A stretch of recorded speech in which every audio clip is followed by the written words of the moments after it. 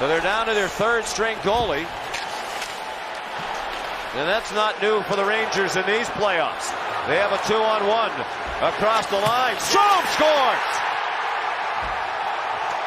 He had a great chance a moment ago, couldn't put it home. That time he did.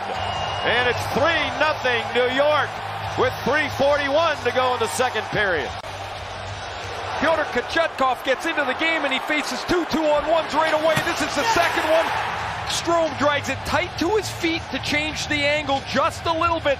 That'll open up the puck's eyes. It goes over the pad under the blocker, and the Rangers on the Strome goal lead 3-0.